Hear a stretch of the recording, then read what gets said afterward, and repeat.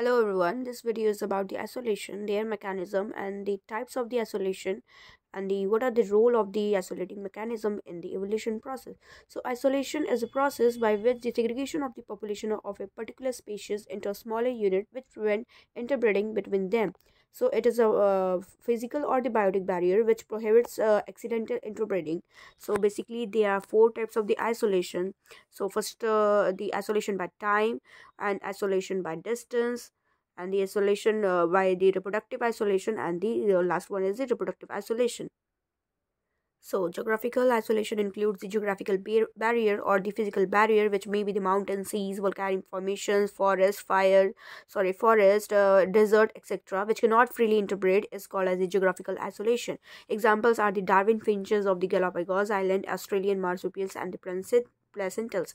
Geographical isolation can be defined as the sympatric population in a sympatric population or in the allopatric population. So reproductive isolation is a process in which a section of member of the population fails to reproduce with each other and becomes reproductively isolated, termed as a reproductive isolation, which may be of the two types, that is pre-mating or the pre-zygotic and the post-mating and the post-zygotic, and it is further classified into many subtypes.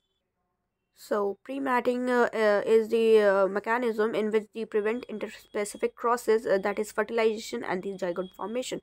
Mechanical isolation in which it acts as a lock and key and the differences in their genital organ which prevent interbreeding among themselves. For example, interspecific crosses in the Drosophila may cause injury or even death to the participant without transfer of the sperm.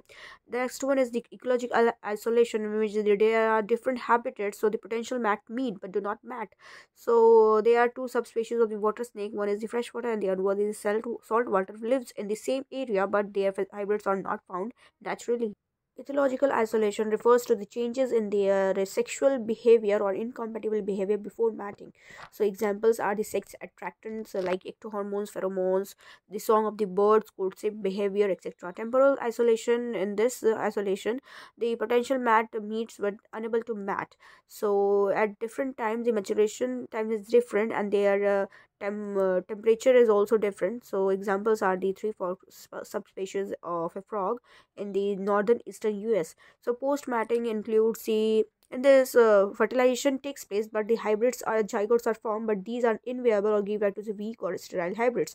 Gametic mortality, in which the gametes are not formed and the genital tracts of the female due to antigenic reaction or different physiological conditions. Gametic mortality includes example like Drosophila leads to an enormous swelling of the vaginal wall and subsequent killing of the sperms.